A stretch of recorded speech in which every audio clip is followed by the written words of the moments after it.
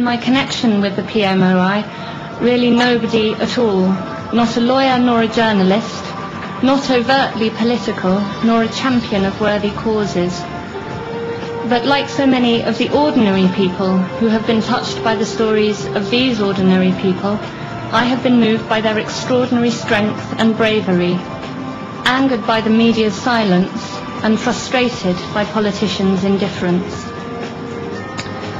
I am a Londoner, and I have lived and grown up in a society which values free speech all my life, and as such I want to declare my solidarity with all young people living in Ashraf and in Iran.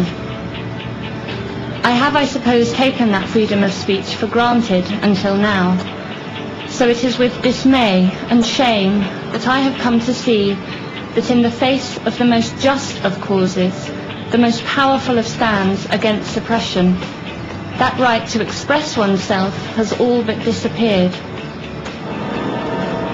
Ich hoffe, dass da drüben endlich mal jemand aufwacht. Ich war selber mal im Bundestag. Wacht auf!